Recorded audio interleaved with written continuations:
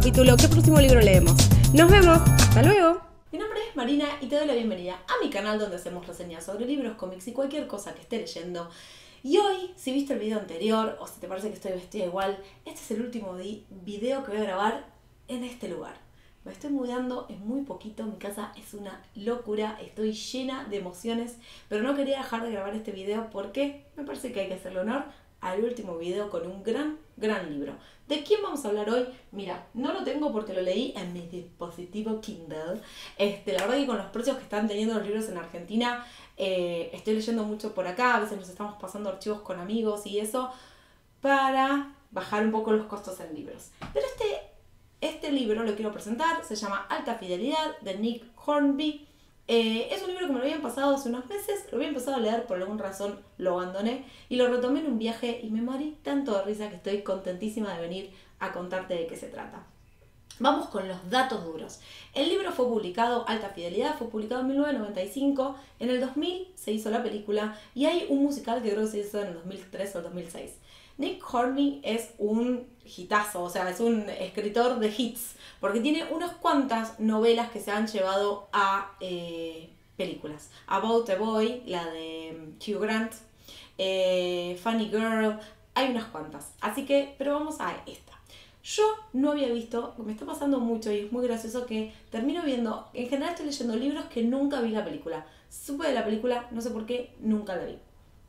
A veces pasa. Así que llegué totalmente inocente, virgen y sin saber mucho al libro. El libro lo disfruté un montón. ¿De qué trata la historia? La historia del protagonista, el que habla, es Rob, un chico que está en los 30 y pico, 35, que tiene una tienda de discos, de vinilo, ama la música y está en esa, podemos decirle, la crisis de los 30. En esta situación todo lo destapa, lo que inicia la historia es que su novia Laura lo deja y a raíz de eso lo vemos reflexionar, charlar, actuar y hacer ciertas cosas porque está tratando de superar esa situación. Bien, hasta ahí el argumento básico. ¿Qué pasa y por qué me gustó mucho el libro? Primero creo que una de las cosas que tiene muy divertida el libro es el tono como está escrito. Está escrito en un tono como si pudieras ver a Rob que te está hablando cara a cara.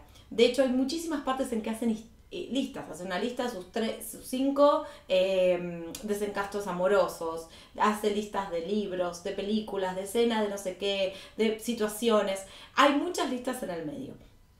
Rob es un personaje entre odiable y querible a la vez, es como que te cae un poco mal pero te cae un poco bien, y toda la fauna que lo rodea, sus dos amigos que están en la tienda de vinilos, Laura, que con el tiempo la vamos conociendo y nos parece piola, y un montón de personajes que está muy bueno. La verdad que la historia cumple, me gustó, me divirtió un montón, querés saber un poco qué pasa, está contado de una forma en que parece que te tira una bomba y después te vuelve para atrás, y explora toda la temática de los 30 y pico, ¿no? De llegar y sentirse de ¿qué hice con mi vida? ¿Dónde me equivoqué? ¿Por qué las cosas están mal? ¿Por qué me siento así? Compararse con los demás, ver a los que les fue súper bien. Me gustó mucho. Yo pasé los 35, tengo que confesarse que parezco mucho menos, pero no deja de ser un cuestionamiento que nos pasa todo el tiempo, ¿no? O sea, y especialmente en las redes sociales y viendo todos en Instagram shiny and happy people, empezás a cuestionar, decir, che, pero estos llegaron a un lugar al que yo no llegué, o sea, donde yo estoy, esto no está pasando. Tiene como muy buenos planteos, resueltos de una forma divertida o original, desde hecho contada. Otra cosa que me gustó, que me llevé para pensarlo con respecto a la literatura, en un momento él dice que los que escuchan tanta música como él, que tiene más de 100.000 discos, no están destinados a tener una vida simple y sencilla. Y yo pensaba si eso no pasa tal vez con los que leemos muchos libros o escribimos mucho o algo así. No sé, tal vez es parte de la mística nomás. Pero bueno, la verdad que lo disfruté un montón, me gustó. Yo lo leí, como dije, lo tengo acá en PDF, así que si alguno quiere me escribe por privado en el grupo de Facebook, que está acá abajo la data, y se lo mando con todo cariño.